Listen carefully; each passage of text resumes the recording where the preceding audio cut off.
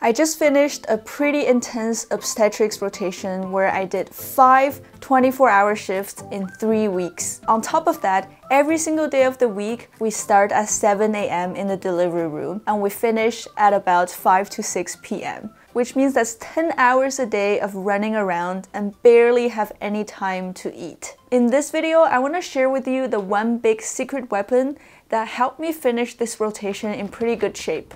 Not only I survived, I continue to eat pretty well, I stretched every single day, and I run regularly. To my own surprise, which is when I realized the cumulative power of this weapon, 3 days after my last 24-hour shifts, I ran a half marathon under 2 hours, beating my personal record. I couldn't believe it myself. That secret lies in one word: sleep. Before this obstetrics rotation, I started reading a book called Why We Sleep by Matthew Walker. Sleep has always been something important to me, but in the past, I've regularly sacrificed it for different things and various reasons. But after reading this book, I realized the absolutely paramount importance of sleep in making sure that I'm performing and learning at my highest potential, especially in a rotation where I'll be pushing both my physical and mental limits. For this rotation, I tabulated all the hours that I spent in the hospital working over the last 3 weeks, and it amounted to 189 hours, not including any time spent getting ready or in commute. That is 63 hours per week. And let's imagine that this is a normal 5-day work week.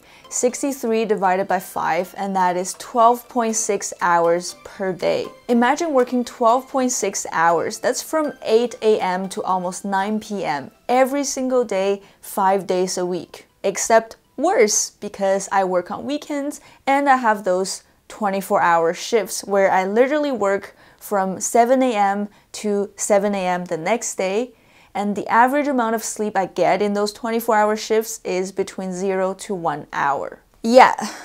So all this to say, this rotation was going to for sure destroy me if I didn't take care of myself. And I knew this very well going into this rotation because I've heard it enough from other residents who's done this in the past. So I made a commitment. I told myself that I would get a non-negotiable 8 to 9 hours of sleep every single night that I'm not in the hospital. So during the following 3 weeks, I made sleep the single most important task to accomplish. As a result, this resolution, along with the very long working hours, give me very little free time in those 3 weeks. To be there on time for 7 a.m., I have to get up at 5:50 a.m. the latest. And by the time I'm completely done my day and ready to relax for the evening, it's usually about 6 p.m.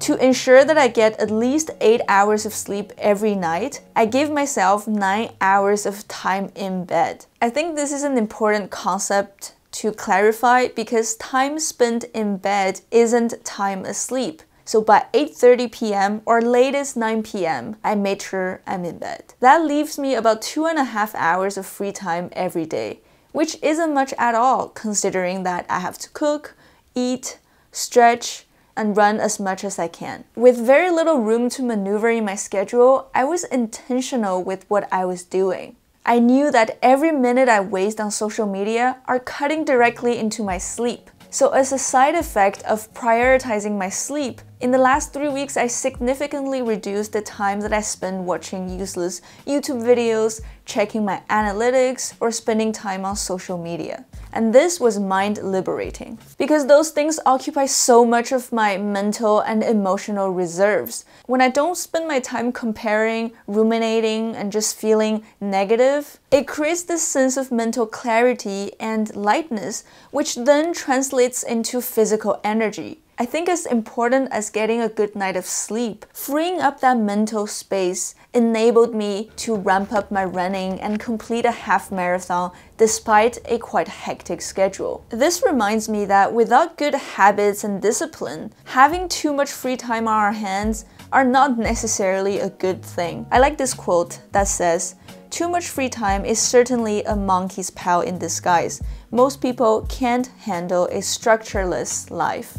So in my personal experience, The benefits of sleep comes in two folds. First is the intrinsic physical, emotional, and cognitive benefits that comes with a good night of sleep. And secondly, it's the fact that it takes away our free time, which can keep us on our toes about how we spend our time during the day. I think we live in a society where overworking and productivity are overrated and sleep is so undervalued. I really believe that before we try to optimize and improve anything in life, whether it's our health, our studying, or working habits, we have to first fix our sleep, because sleep is the very foundation upon which we can build other aspects of our lives. I frankly cannot make sense of talking about optimizing or improving a brain that's chronically sleep deprived, low functioning, and dysregulated. And this is definitely a big problem in the medical training system, where resident doctors are overworked and sleep deprived.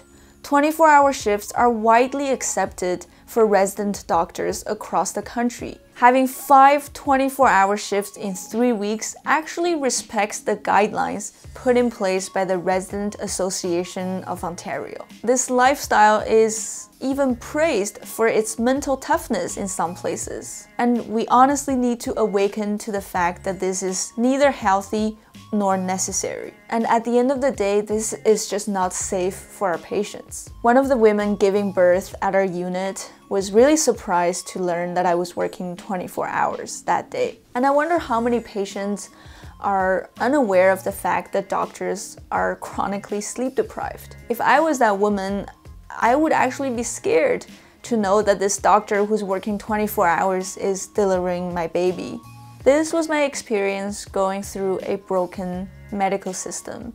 Don't get me wrong, things are a lot better than what it used to be, but I believe there's still a lot of room for improvement. And sharing my experiences help people who are not in the medical community to understand and get a glimpse into how sometimes residency can be really tough. The takeaway message I have for you today is, do not sacrifice your sleep.